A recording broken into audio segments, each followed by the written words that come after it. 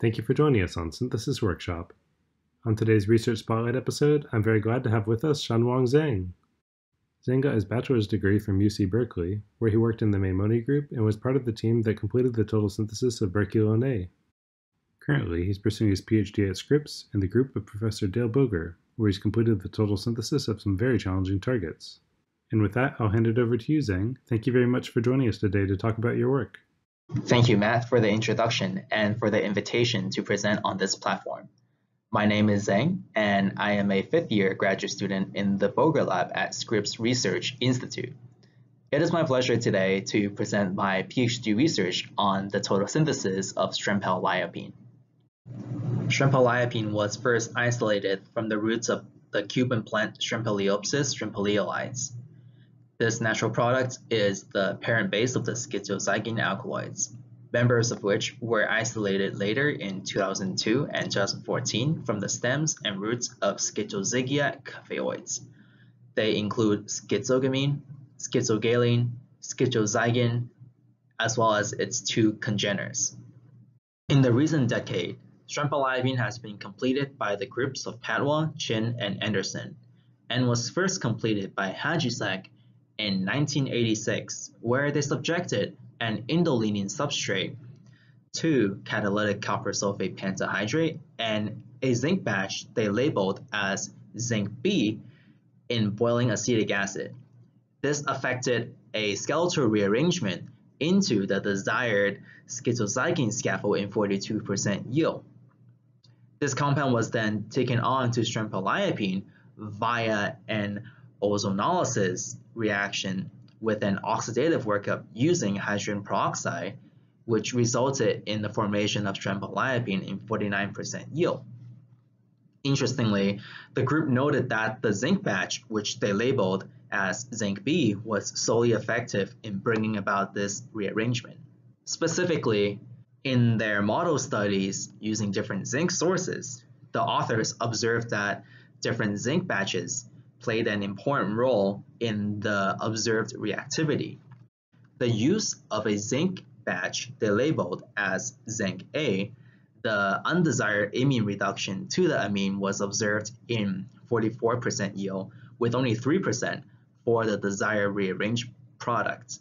However, the use of a zinc batch they labeled as zinc B, a selective formation for the skeletal rearrangement was observed in 36% yield, with only 7% of the undesired amine reduction.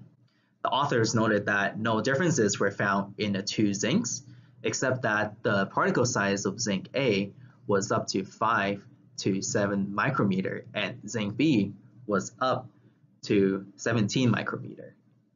The mechanism of this rearrangement, first reported and proposed by Lehman and coworkers, occurred first by a Grobtype fragmentation of this indolenin in acetic acid to form an iminium species that then alkylated on the C2 position of the indole to generate this azobenzphobine intermediate and was reduced selectively in the equilibrium mixture at this position by zinc to give the desired schizozygein scaffold. Later in 1992, the Saxon group attempted the zinc-mediated rearrangement on their similar indolenin substrate, where now the olefin is replaced by an ethyl ester. Using the zinc sources they had on hand, Saxton and coworkers were unable to affect the desired skeletal rearrangement, instead only observed the undesired amine reduction as well as side products related to it. Our initial goal for this project, which guided our synthesis, was to solve the mystery behind the capricious reactivity of zinc for the skeletal rearrangement of a Cebidosperma skeleton to schizozygein skeleton. Towards the goal of unraveling the zinc-mediated reductive rearrangement for the total synthesis of strempeliopine, we set out to synthesize the rearrangement precursor via our own intermediate. This densely functionalized pentacycle served as the common intermediate for the divergent syntheses of 6 different classes of indoalkaloids from the Boger Lab: diosylapridine, phenylaridine, copsipholin D, copsinine, pseudocopsinine, and minovincinine. These syntheses were enabled by the late-stage formation of strategic bonds highlighted in red for each of these natural products, which are also unique to their natural product skeleton. The successful synthesis of strempeliopine would complement our previous divergent syntheses nicely to culminate for the divergent syntheses of 7 different classes of indole alkaloids from a common intermediate. The synthesis began with tryptamine, which after 7 steps in 27% yield, generated this 1,3,4-oxadiazole. Upon heating this compound in 1,2-dichlorobenzene at 180 degrees for 36 hours, the desired cycloaddition cascade occurred to give the corresponding cycloadduct in 71% yield on a gram scale as a single diastereomer. The mechanism of this transformation begins with a 4+2 cycloaddition between this olefin and the oxadiazole to give the corresponding aza bicycle, which subsequently eliminates dinitrogen to give a stabilized 1,3-dipole that can then engage the indole with an endo approach to affect a 3+2 cycloaddition to give the desired cycloadduct as a single diastereomer. This cycloadduct was further elaborated over 3 steps.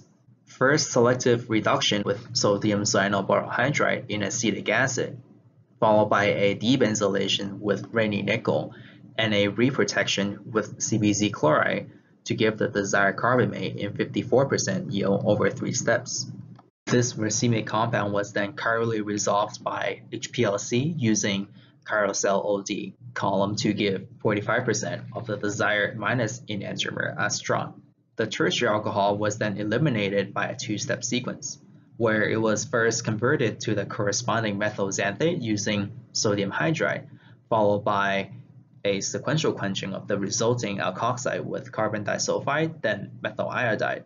The heating of this methyl xanthate affected the desired Jugaev elimination in toluene at 150 degrees to give the tetrasubstituted olefin in 50% yield over 2 steps. Our initial studies towards the rearrangement was done with racemic compounds. The amide was first reduced selectively with boring, followed by a workup with 1 normal HCl to cleave TBS ether to give the primary alcohol in 80% yield. This was then oxidized to the aldehyde, then a Wittig olefination to give the desired allo product in 79% yield over 2 steps. The methyl ester of this compound was hydrolyzed with triton B in a mixture of methanol and water at 80 degrees for 16 hours, which both hydrolyzed the ester to the acid as well as cleaves off the CBZ group. The carboxylic acid was taken on crude and was subsequently heated in toluene at 90 degrees for 16 hours to give the desired indolenine substrate in 73% yield over 2 steps. Unfortunately, when we attempted Hajicek's reported procedure in our hands, only the undesired 1,2 reduction of imine was observed. This reactivity of the zinc corresponds with Saxton and coworkers' results. Our subsequent attempts to affect this rearrangement involved examining different forms of zinc, such as zinc dust, zinc powder, zinc granules, zinc churnings, as well as aged zinc sources and its common byproducts, such as zinc oxide and zinc carbonate. However, in all these studies, we were unable to observe the desired rearrangement and only saw this undesired 1,2 reduction of imine. Hypothesizing that there might be trace metal contaminant in the reported zinc batch, we examined metals such as manganese, nickel, palladium, platinum, and chromium on the indolenine substrate, and in all these cases, the other metals were unable to affect the desired skeletal rearrangement. After extensive screens that spanned 2 years of my PhD, we decided to take a step back and re-examine the reaction mechanism. And in doing so, we innovated an alternative ompolon strategy that converts this iminium species via a single electron transfer to generate the corresponding alpha amino radical. This radical should be nucleophilic in nature and can then engage the less electron-rich C2 position of the indole compared to C3 to generate a more stabilized benzylic radical that, upon quenching with an H dot source, can then give us the same rearranged scaffold.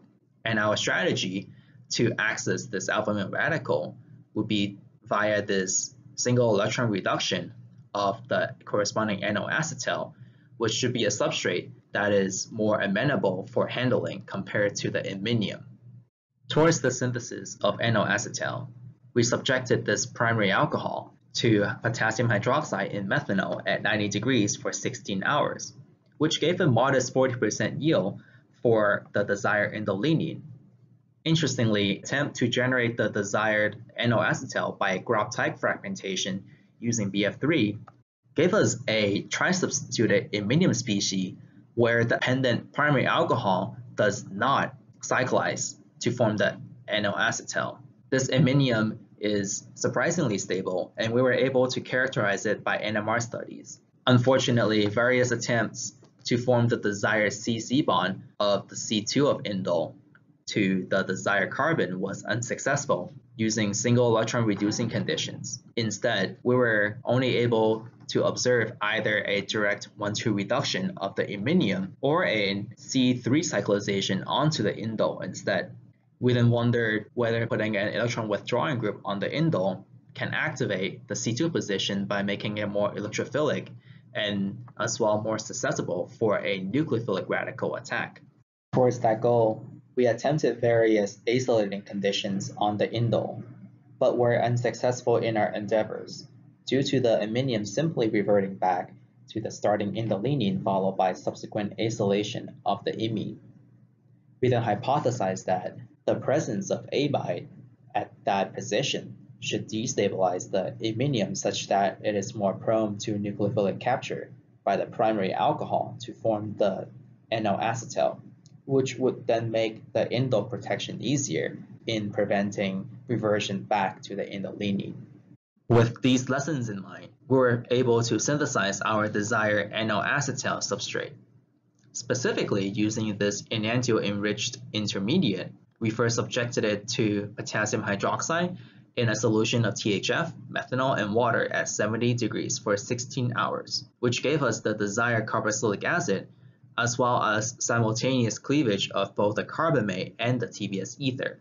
This intermediate was used crude and was heated in toluene at 108 degrees, which affected a decarboxylation to give the corresponding indolenine, and in the same pot underwent a Grop-type fragmentation to give this transient acyl-iminium species that was then successfully captured by the appendant primary alcohol to give the desired N-acetal in 95% over 2 steps. This indole was surprisingly difficult to acylate, and only by using a unique reagent system developed by the Sarpong group of this CBZ imidazole in the presence of DBU gave us the desired carbamate in 73% yield.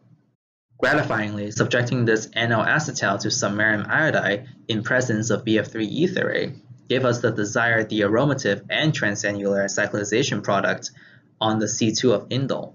This was accompanied by minor amounts of C3 cyclization and 1,2 reduction of the N-acetal. Attempts to optimize this reaction was unfruitful. By running this reaction at 0 degrees, we were unable to observe any product formation.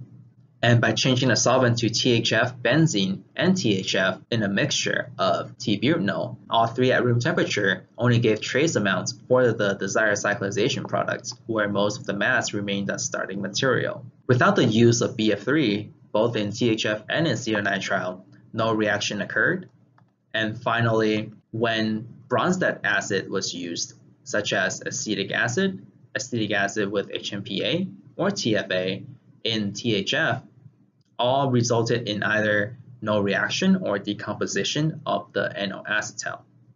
The reaction outcome can be rationalized mechanistically as follows. First, BF3 coordinates to oxygen for fragmentation of N-acetal into the acyl-iminium, which is subsequently reduced by samarium-2 to generate the corresponding alpha amino radical that then engages on the C2 position of indole to give a more stabilized benzylic radical. This can either be quenched via an H source, or perhaps more likely, further reduced by another equivalent of samarium-2 to generate the benzylic anion that is then quenched by a proton source and tied to the methine to give the more kinetically favorable cis ring fusion product in 63% yield. From here, strempeliopine can be accessed in 3 steps. The CBZ group was removed using palladium on carbon under an atmosphere of hydrogen in 98% yield. The amide was then reduced using lithium aluminum hydride in 85%. Finally, the lactamization occurred in late oxidation condition to give strempeliopine in 48% yield.